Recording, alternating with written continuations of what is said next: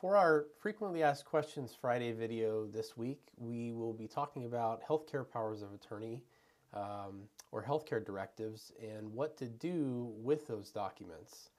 One of the most common questions that we get here when we're at the signing table after clients have completed their signing is, what should I do with my healthcare power of attorney? We've had previous videos where we've discussed what you should do with your documents, and the main recommendation on that is to make sure that you have some sort of fire and also water protection for them. But a question that comes up frequently is, who would know who to contact, or who would know about this healthcare power of attorney in the event that I'm in an accident or something unexpected happens? Up until just recently, I really didn't have a good answer for this. But recently, I came across a company that's called DocuBank, and we actually have a visual aid for our Frequently Asked Questions Friday discussion this week. So this is a card from said company, which is DocuBank, and it has a lot of information on it that's tied to your healthcare power of attorney. So it has who the emergency contact for you is, and their contact information so that someone could get a hold of them if you were in an accident or something like this. And it also has information about allergies and other conditions that you suffer from that someone would need to know about in an emergency.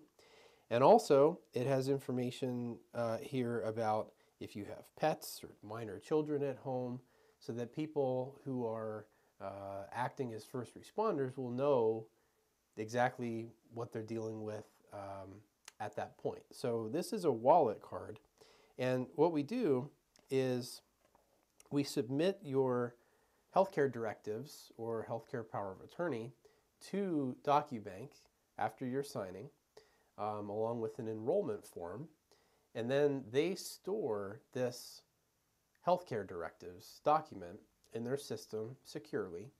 And if something happens, so they give you this card and you keep it in your wallet. And if something happens and you're admitted to a healthcare facility, it says on the back of this card that the healthcare facility is supposed to contact DocuBank to get the copy of your advanced directives or healthcare directives. And then so what happens is DocuBank will then fax the healthcare provider or hospital the copy of that document. And of course, as I mentioned before, your emergency contact information is actually already printed on this card. So the people who are responding to this emergency will know who to contact. This is the best way that I've seen for you to ensure that if something happens that's unexpected or you have an emergency, that the right people are contacted, and also the healthcare provider or hospital has the ability to get the document that they need.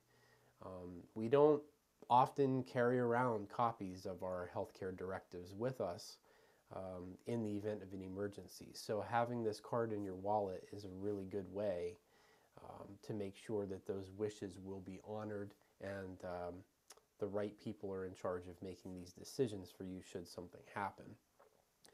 We provide this as a service here at Cardinal to our maintenance clients. So if you're enrolled in our maintenance program, this is something that we will do as a matter of course, and we will keep this up to date every year for you. If you just come in and have your documents done and choose not to enroll in maintenance, you can also enroll in DocuBank, and then there's a yearly fee associated with that after that point. And of course, DocuBank is something that anyone is able to enroll in, not just Cardinal Estate Planning clients. However, I did want to explain that our maintenance clients do get this perk as part of enrolling in the maintenance program, because I've just been so impressed with this idea. It really answers a question that we get all the time here, and I just never had a really good answer to until now. So if you've got a question, we would love to hear from you. Please leave us a comment on Facebook or send us an email and we will answer your question.